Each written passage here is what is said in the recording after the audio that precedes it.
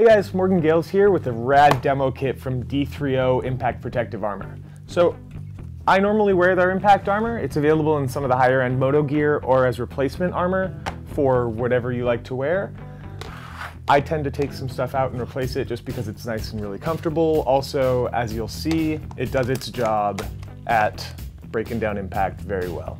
So first off, they sent this jar of the raw material that's used to make the D3O.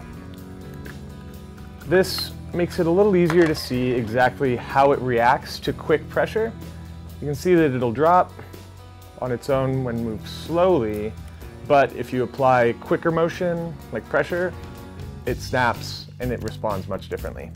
Also, to show really directly, I included this little hammer. So you can take a little piece, sort of flatten it out, and it really does a great job at redistributing the impact there. So that didn't hurt my knuckles at all. Cool. It's also really fun to play with. Put that away.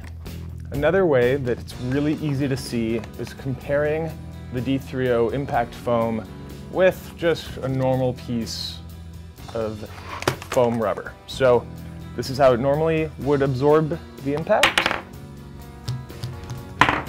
The D3O responds a little differently.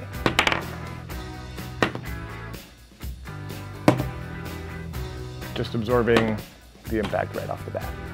So as you can see, there's a reason we switched to this. There's a reason that I wear that in my clothing and trust it in the case of an accident. So that's the D3O.